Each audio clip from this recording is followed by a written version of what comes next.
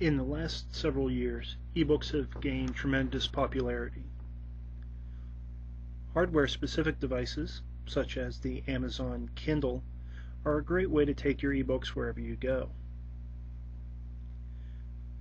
There are other options for reading ebooks, including Mobipocket Reader, a software-based ebook reader that is available for download for the tablet PC as well as standard laptop PCs.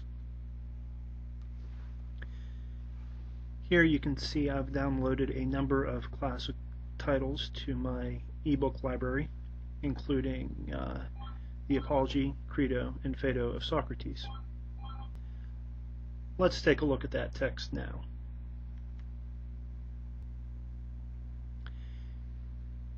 Here we can see the translation and the full title with an introduction.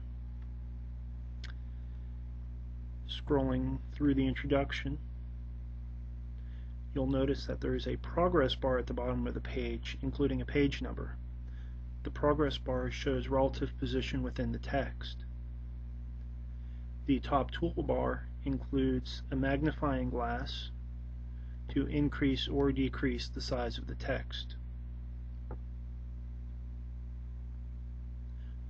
One of the nice features of the Mobipocket Reader software is its ability to highlight. Simply scroll over a selection of text and click Highlight. It is also possible to add textual notes. Start by selecting some text.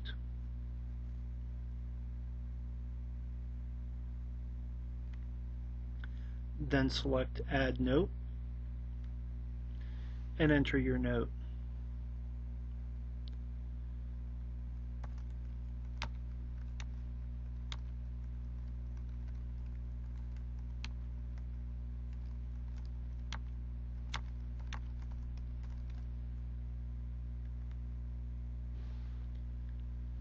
Notice the red pin indicating that there is a textual note associated with this text.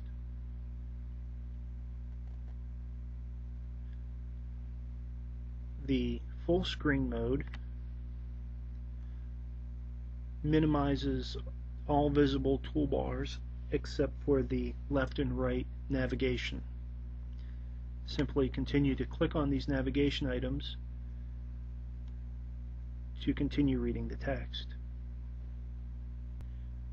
When in the full screen mode, you do retain the ability to add highlights. Simply select some text and add highlight. You can then close the right navigation pane that shows you all of the highlights and annotations that you've made. There are a number of free resources for ebooks, including Project Gutenberg and many books. The Mobipocket ebook reader can read files that are encoded in the .mobi file format.